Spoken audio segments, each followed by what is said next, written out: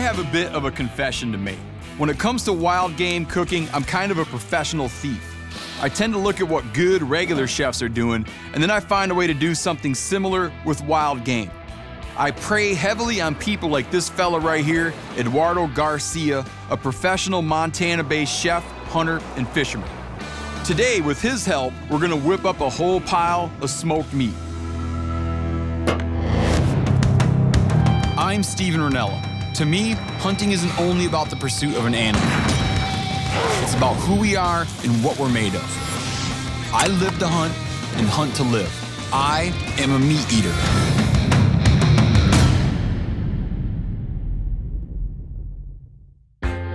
On this meat eater cooking special, I'm stealing largely from this fella right here, Eduardo Garcia. He used to cook in the belly of a ship. Country boy, hunter, fisherman.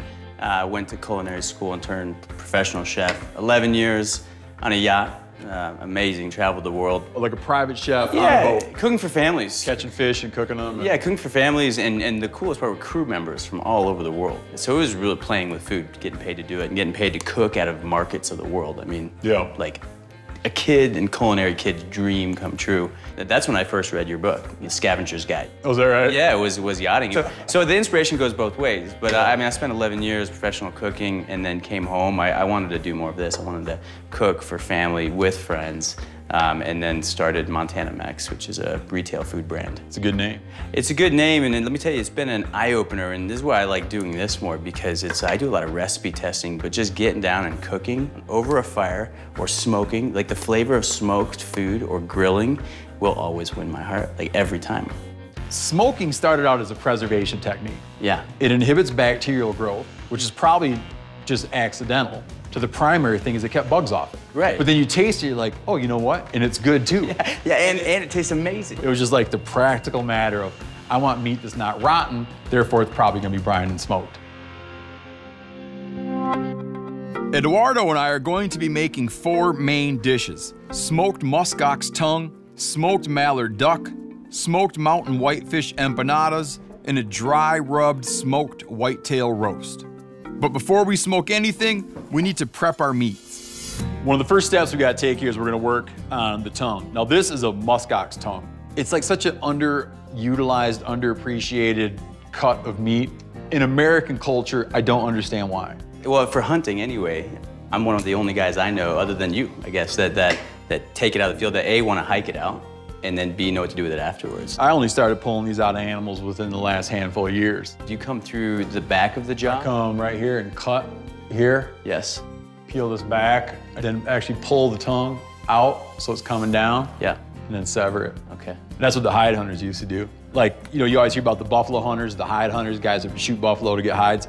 They would send barrels full of buffalo tongues packed and brined to the east. It used to be just utilized more than it is now. In the historic record, there's cases where people have killed 5,000 buffalo in a group just to sell the tongues. $3 a piece. Everything else just stayed in the field? Yep, because you could get it so fast. That is unbelievably wasteful and just blows my mind. Yeah. While this happens to be a muskox tongue, you can do similar preparations with pretty much any tongue pulled out of any large North American game animal. My preparation is based off of the cured beef tongue you find in the good Jewish delis of large American cities, where it's commonly eaten as a sandwich on rye bread. So what I do with this thing's already cured. For a cure, I use sugar, salt, black pepper, coriander, and fennel, kind of mashed up. A little Prague salt or cure salt #1. That gives it like a nice color and increases the shelf life on it, so it inhibits bacterial growth. Now, to cure the tongue, it's really simple. You take this stuff here, mix this stuff, put it in a Ziploc bag. I put half of it down, lay the tongue on there, put the other half in there, wrap the bag up and put it in my fridge and flip it every day. And then you pull it out and rinse it. The next step is trying to get this skin off. To get the skin off, you put the tongue in a pot of simmering water and let it go for a few hours. Then you drop the tongue in a bath of ice water to quickly cool it. Slice the outer skin and slowly, gently peel that away. Once it's skinned, it's set for the smoker. Okay, so here we have a mallard duck, one of the most hunted ducks in America. and you'll notice that he still has his skin on him. If you skin your ducks, stop. You really need to leave skin on ducks. Not divers, because the skin is real fishy and oily, but on your puddle ducks, okay? Your ducks that don't go underwater to feed, leave the skin on them, because it's great fat. It just makes them so much better, keeps them drying out, tastes great. Leave it on there. This bird here, he's been gutted and he's been soaked for about 24 hours in a liquid brine. Half a gallon of water, some salt, some sugar, some maple syrup, curing salt. Pull them out. We're gonna let them sit and dry before going into the smoker. A big sin you can make on duck is overcooking duck. Even in a smoker, I still don't like to cook it anywhere beyond medium rare. Sure. It turns gray and nasty. I got friends that call ducks like flying livers. I'm like, yes, because you overcook them to sinful levels. As the #1 food allergy is when someone has screwed up a dish. Yeah. I don't like tomatoes, or I don't like salmon. Well, it was probably not fresh, or the tomatoes were not in season, you know? And so it's the same thing. Duck that tastes like liver was probably cooked till well done. Goes from being thing A to being thing B when it's overcooked. So even though we're smoking it, we're not gonna cook it until it's just this gray, nasty mess. Okay, here we've got a whitetail roast, America's meat, more now than at the time that Columbus landed in the West Indies. No way. Oh yeah, whitetail deer, yeah, they're doing good. In my opinion, 2 areas on a deer carcass yield cuts that are fail-safe for grilling and hot smoking, meaning any cook with even a basic skill level will be able to pull it off. The loins, which are very easy to work with, and the upper cuts of the back hams. Before you start smoking the roast, slice away any silver skin and fat. Bring the meat to room temp before cooking it, and give it a good generous rub of salt and pepper, or else a nice dry rub blend. A favorite of mine is garlic powder, black pepper, onion powder, dry mustard, salt, paprika, and thanks to Eduardo's recommendation, pasilla negra pepper. Yeah, that smells great right now. You can, like the moisture from the muscle, from the meat itself, just is hydrating all those spices right now. You can smell it. For sure. That's a crowd pleaser. Yeah. Like mother-in-law, whatever. You don't have a mother-in-law, but if you did have one, you could feed them that. Note to self. For the future. Yes.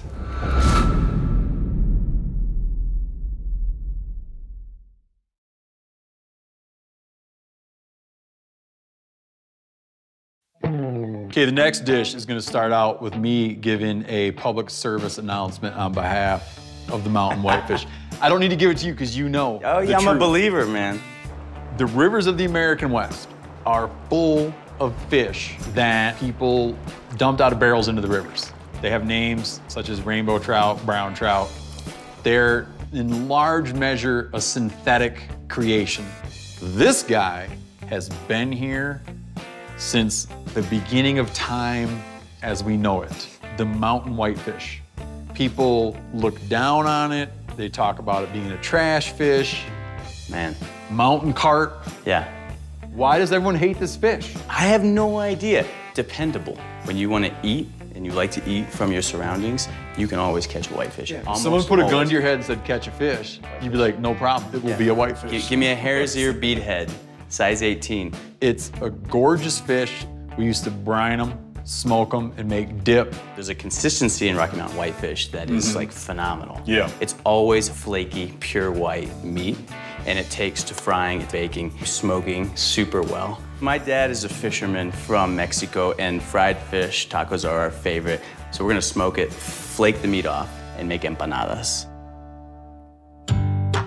First, we need to brine the fish in water with salt, black peppercorns, bay leaves, and chipotle peppers.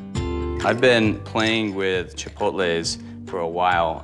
So chipotle being smoked jalapeno. Yeah. Then it's dried out. Exactly. Yeah. So I'll just throw a couple of these into this brine, and I think what they're gonna do is they're gonna double up on just the smoke that it'll get in the Traeger, but also the heat will come out of these chipotles a little bit. I mean, empanadas, Latino food, I gotta have some spice to it, so just a little bit, you know, add some flavor to it. And the reason it's on the stovetop is I'm just gonna heat the water up a little bit. Just to get everything to dissolve. Just to help dissolve it. Yeah. If you have so many brine ingredients in your water, that you can't whisk it into warm water. I feel like you probably have too much in there. Oh my gosh, if you've whisked and you still have grain of any kind, crystal of any kind, it's oversalted or oversugared. Slightly warm water, even warm water out of a tap, whisk it in. You should be able to get everything dissolved inside that brine. And key though, if you are gonna warm it at all, cool it off before you throw your protein in, because we're not poaching, we're not cooking. Oh yeah, you'll mush. If you put this fish in 100-degree water, it's not gonna do him any favors. You just ruined it. Cool, so we're gonna take our Rocky Mountain whitefish, throw them in this loaf pan. Got our brine here, and we just want them fully covered. We're gonna throw them in the fridge. And we're gonna let these guys sit overnight? Yeah. 24 hours before they go into the smoker? Oh yeah, that's plenty, man. That'd be perfect.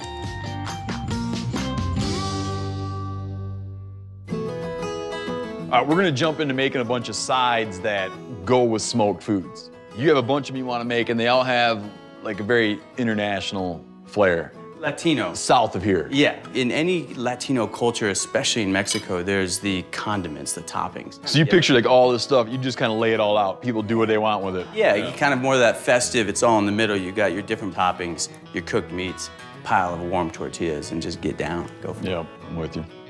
So what's the first one you're gonna do? Pickled red onions. So pickled red onions bring acidity into the fried empanadas. Yeah. You get it on here, there's a dry cast iron, and it's just gonna start blackening it. We're gonna let it do its thing, background task. Next thing, I think we should get into rose hip chutney. Yeah. Rose hips grow all over this region, and it's gonna yield a chutney that's gonna be fruity and tangy and have that nice spice background. Add all ingredients, bring to a boil, let sit. When I'm home, I'm cooking for little kids. I used to use a lot of ginger, like any kind of like pepper. Now I use a little bit because like the one thing that like goes in their mind, man, is when something seems spicy, it's just out of their mouth. Baby steps, that's why they're called baby that's steps. why, I never want to burn them out, you know, because now and then they'll eat something and you'll see a visible, yeah. And I'm like, wow, man, he really hates that. Uh-oh, I screwed up on that one. Yeah. This will thicken up as soon as that rose hip starts Yeah, as soon as it starts to come back to life. Absolutely, yeah. Check this out. So this is our red onion that's he's rolling now. You see how you can start seeing it bubble like this right now? That's kind of an indicator like, hey, time to turn. Let's get this avocado salsa going. Grab a serrano chili.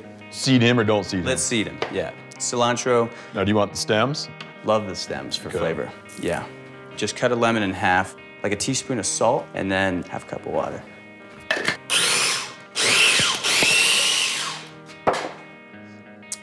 That's great. So that's ready for tacos. That's beautiful. Steve, next thing, our red onion has just been doing its thing. Dude, that's magic, man. Isn't that something? Yeah. Let's let it cool. Let it cool, just so it's easier to work with. And then I want to make a smoked habanero salsa. Gotcha. Let's take 6 Romas, single habanero. I'll blister garlic also with the paper, just the same way we did the onions. Squeeze it out? Yeah. Let's grab a red onion. That's about as simple as it gets. We're gonna brown all of our veggies, and then we'll throw them into a basket to get that smoke juice. Oh, it smells amazing, man. That's the smell of a Mexican market right there. Red onion, and you can feel that it's soft almost all the way through, so it should be just a little uncooked in the middle. Why do they not teach you this after they teach you how to boil water, man? I feel like you should go like boil water, char onions. Char onion. The hook works as an auger, man. You see that? You gotta work with your tools. Work with what man gave you. Yeah, work with what life gave you. They could go right now, but I think it benefits with at least a few hours, if not overnight sitting. Yeah, that's spot on, man. My new favorite thing. That's amazing.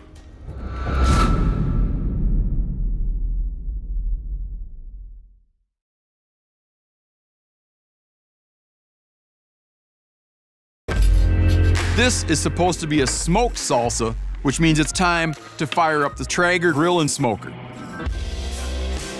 We fill the hopper with pellets and get to about 250 degrees.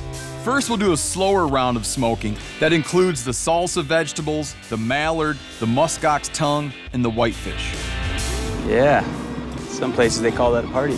Digging. Yeah, me too. Me too.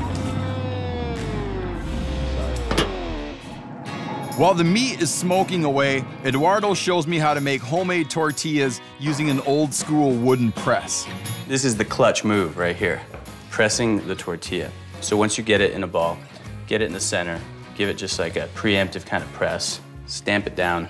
With the handle, we're gonna wanna We'll do the first one here. You're gonna wanna press, open it up, check the material. Give it a flip, 180, because it's gonna be a tighter on this side. Yeah, I was noticing that.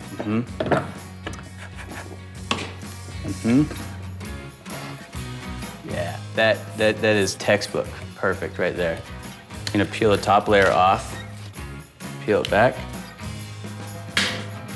go. Zam. So we want these to puff up.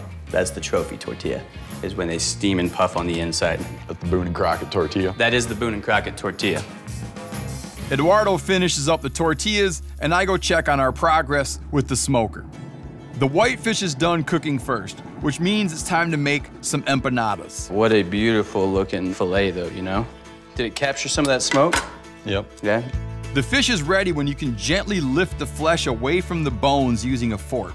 We mix in the whitefish with what Eduardo calls a fry-up, this one being his father's go-to blend. White onion, garlic, tomato, fresh thyme, and oregano, cooked down in avocado oil. The empanadas start with an uncooked tortilla. Take our whitefish filling, just kind of fill it in just like this. Not too much, not too little. Give it a turn. And the beauty of the plastic bags, it helps you kind of just press it down like that. Yep. Yeah, that's pretty cool. You just want to be really delicate with how you peel it off, and we'll slip it into some hot oil. Layer empanadas in just like that. Oh yeah. Give these guys a little turn. Man, those are beautiful. Yeah. Next out of the smoker are the veggies for our smoked tomato habanero salsa. I haven't tasted yet, but I'm already digging this way to make salsa, man. Charred garlic, red onion, tomato, cilantro, lime, salt, habanero. That should be all we need. That one habanero. Yeah, it'll have some crank to it. And I like to leave some chunk in it too, but it's really a personal preference. Yeah, nice and chunky. That's gorgeous. Yeah. Ooh. Oh man, that one freaking pepper. It's good though. It's subtle. Like I feel like some people wouldn't immediately jump out and be like, "Oh, it's a smoked salsa," but it's there, you know. Yeah, it is. Next to come off are the duck and the tongue. Then we add the whitetail roast, which cooks hot at 450 degrees. While that cooks, we slice up the duck and the tongue. Oh man, that tastes great. Gotta be good with that chutney. You see the cure made it in quite a ways. Yeah. That looks tender though. It looks like it's cutting perfectly, huh? Oh yeah, man, check that out. Just taste it. That's good. You'd never guess. Musk ox tongue, huh? How old was the animal? Was it a bull or a Yeah, cow? it's an older bull. Okay. He had hair on him that was 20-some inches long. There's nothing long, like, except for a horse's tail. Yeah. Really? Yeah. Huh. Hangs down to the ground, man. Is my hair gonna grow 10 inches tomorrow now? Might. Man.